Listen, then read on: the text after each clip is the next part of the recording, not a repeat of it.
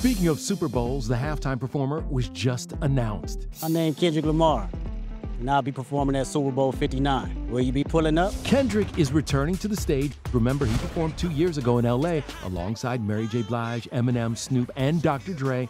Some think Dre could be a surprise guest. Other possibilities? Beyonce. He's also collabed with Rihanna and SZA.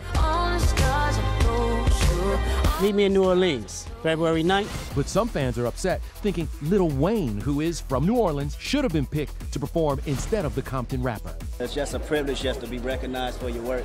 Of course, we know Tom Brady will be at the Super Bowl. Fox has the big game, and the former quarterback debuted his $375 million gig as an analyst for the network. It's been quite a journey, but I love being your partner. Oh, don't leave me hanging. Tom scored mixed reviews, some commenting, kind of funny to remind yourself that the greatest quarterback to ever do it is still a human being at the end of the day.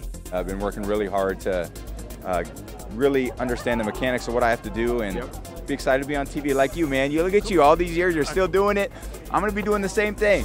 And look who else just got in on the football fun. Brad Pitt, who just had a New York date night with Inez de Ramon, wearing a diamond eye pendant in honor of his lady. Brad helped fans get hyped for the season in a new promo. Come on, these guys, the things they're able to do. 32 teams ready to write their story. Let's go.